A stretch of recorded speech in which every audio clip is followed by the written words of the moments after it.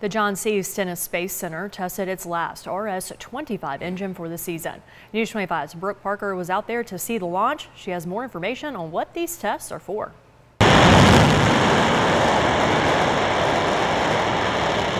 This engine will send astronauts to the moon.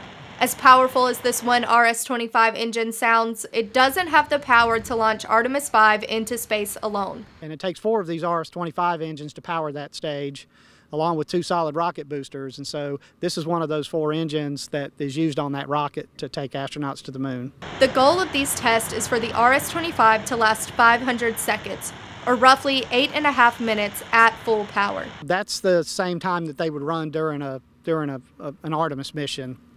So we try to test the engine as closely to how it's going to operate when it's actually flying. The test is so loud that hearing protection is required. As the engine powers up, there's a loud pop, rumbling, and then steam begins to filter out as liquid hydrogen mixes with liquid oxygen.